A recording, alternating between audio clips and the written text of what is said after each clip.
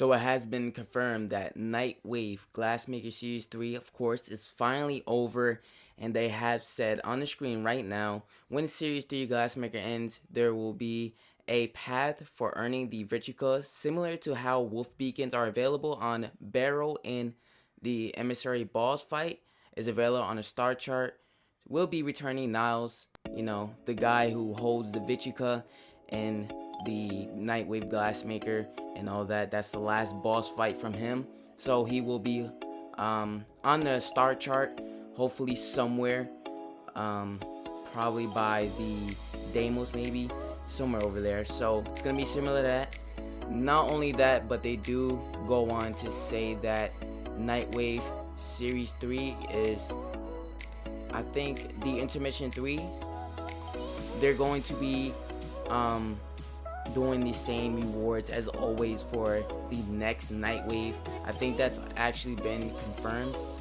So Nightwave Intermission 3 will be undergoing some construction while Intermission 3 runs. Our goal to have a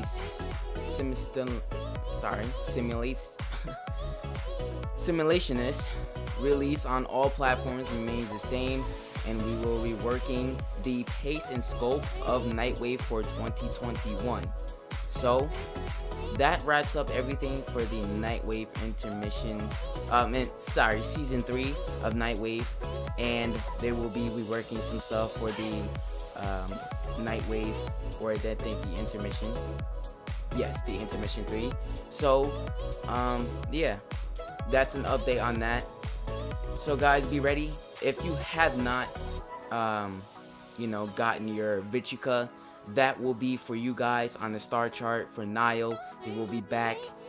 They have not set a date for this, so maybe you gotta wait for a release date on that.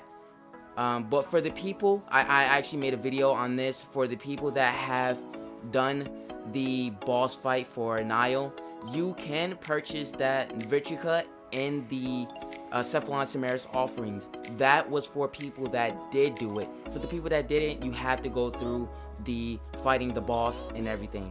So you do have to do that. But that's really all for this video. That's an update on the Nightwave Intermission. That's going to be coming soon for the Intermission 3, and they're going to be reworking some things, okay, for Nightwave. So just remember that. But that's really all for this video. If you guys did enjoy it, make sure you hit the like button and make sure you subscribe if you're new to the channel. Make sure you follow me on Instagram and Twitter. You know you guys can always hit me up. Thanks for watching. Love you guys, and I'll see you in the next video.